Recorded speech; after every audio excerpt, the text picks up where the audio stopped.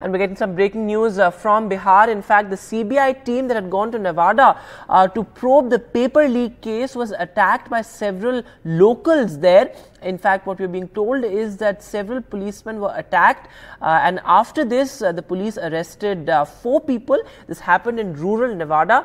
Remember, the CBI team is now probing a larger conspiracy as far as the Bihar paper leak is concerned. 4 people have also been arrested, an absolutely unfortunate incident in Bihar's Nawada. Prabhakar is now joining us live on the phone line. So Prabhakar, what exactly happened? The 4 people have now been arrested by the police, but who were these people who attacked the CBI team there?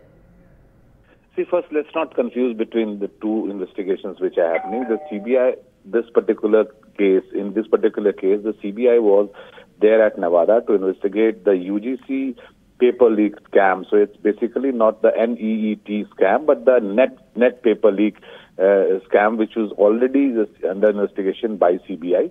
They had got leads from the mobile seized from the accused that 2 of the accused were there in Nawada. There is a place called Rajouri in Nawada where they were hiding actually, and probably that was their native place. So the CBI team from Delhi reached there.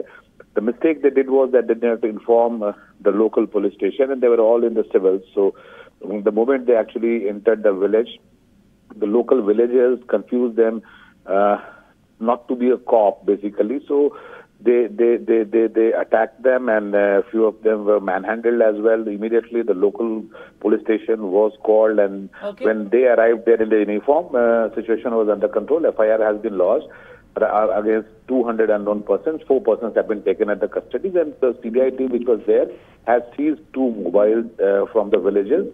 Basically, the reason why they were there. Right, Prabhakar, thanks very much for joining us with that. The UGC NET paper, of course, remember the UGC NET examination was cancelled by the government. In fact, there were inputs of some irregularities and discrepancies there as well, and the CBI team was attacked. The situation, as Prabhakar is reporting now, is under control.